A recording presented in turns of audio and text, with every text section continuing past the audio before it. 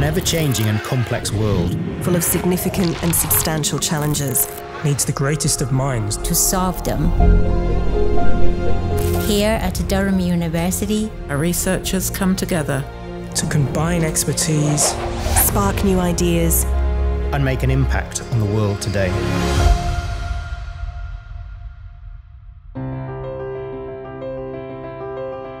Research at Durham is changing the way parents understand nighttime infant care. Over the last 22 years, we have investigated what parents do with their babies at night. So we've looked at infant sleep safety, particularly bed sharing safety, and the information that parents need to have, how health professionals talk to them about it. And as we've come closer to the present day, we've got more interested in how parents understand what normality is for baby sleep. It's scary looking after a newborn baby. They're so vulnerable, so it's really helpful to have information that you can trust. I think it made me sleep better, simply. For me, the excitement is about doing something that has real-world applications that people can use.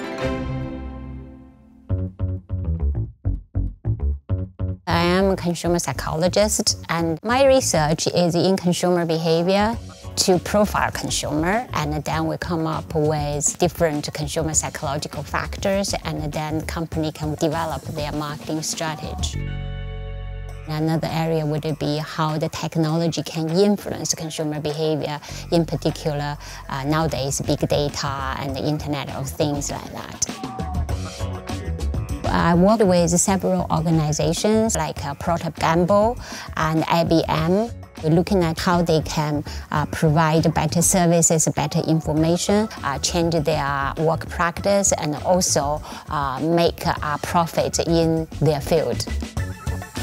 I have a passion to transfer my research into the real practice world. You make a real contribution, so it's a business relevant.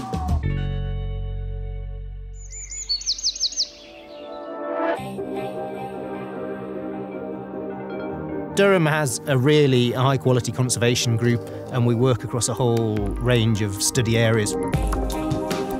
What we're doing is at the forefront of species distribution modelling and predictive modelling of the impacts of climate change on biodiversity. We can provide answers or potential scenarios to conservation organisations that they can then use in their adaptation and mitigation strategies to maximise their impact for protecting species.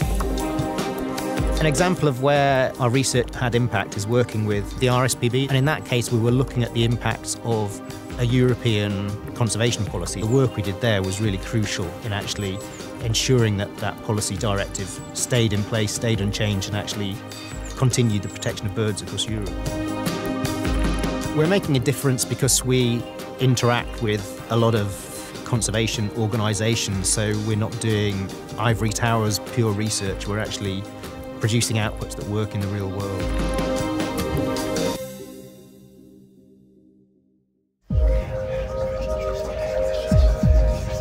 I hear voices pretty much all of the time. I lost a number of years of my life spending time in mental health units. I went to a peer support group for people that hear voices and found that other people hear voices too. They had lives, and I could have a life too. Hearing the Voice is a large interdisciplinary research project. We're funded by the Wellcome Trust to investigate the experience of hearing a voice in the absence of any obvious external stimulus.